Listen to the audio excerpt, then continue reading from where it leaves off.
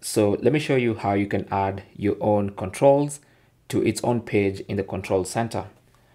So if you go to the control center on iOS 18, you can actually either long press an empty space or just tap on the plus icon to open the control center, and you can swipe to different pages on the control center. And if you swipe all the way, you should get an empty control center page where you can add your own control. So let's say you want to add this control here.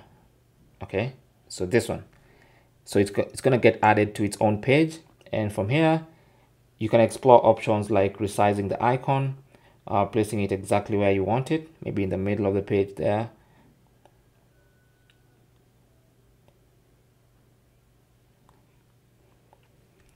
And then that's it.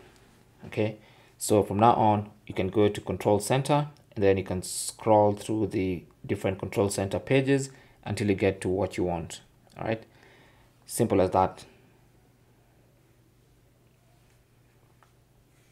Thanks for watching.